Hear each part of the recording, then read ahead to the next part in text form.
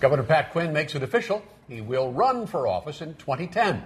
The former lieutenant governor took office in January after Rod Blagojevich was impeached and removed from office. Quinn's announcement comes as two different polls suggest that he has some work to do to win over voters. ABC 7 political reporter Charles Thomas is joining us now with more on the story today. Charles? Cheryl, Ron, just like outside right now, call it a light rain on Pat Quinn's political parade today. He formally announced his campaign for a full term, as yesterday and today, two separate independent polls suggested some weaknesses in his candidacy.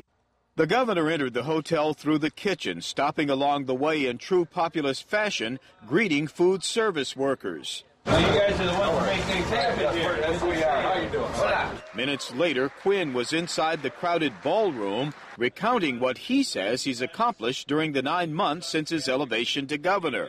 We have worked together to mend our government, to mend its flaws, and to restore integrity and honor to the governor's office. But a Rasmussen poll reports that over half the state voters surveyed disapproved of Quinn's job performance. It followed a poll yesterday from SIU's Paul Simon Institute reporting that 2/3 of voters are against Quinn's proposed income tax increase to help resolve the estimated $10 billion budget deficit. The governor said he's working to change that anti-tax sentiment. Sometimes things are difficult to do, but they have to be done in order to make sure our state is solid. Quinn's primary opponent, Comptroller Dan Hines, is pushing his own version of a tax increase, a progressive system that requires a state constitutional amendment. Under our plan, if you make less than $200,000, your taxes will not go up. All the declared Republican candidates oppose a tax increase and favor spending cuts and caps. We need to impose statutory spending caps on Springfield, impose a spending discipline on Springfield, which is really where the problem has been. It's been on spending, not revenue. That plan to only cut and not bring in more money is not realistic, and I think people will see right through it. At the Quinn event, several Democratic elected officials conceded the governor and the party have a long campaign ahead on the tax issue.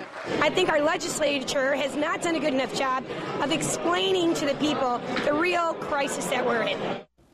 There is an anti-tax candidate running for governor in the Democratic primary. He is Oak Park attorney Ed Scanlon, but so far his support has not been measurable in any statewide survey that we have seen. Cheryl, Ron, the television ad battle continues between Hines and Quinn, each trying to convince the voters that that he has the best tax plan to increase taxes.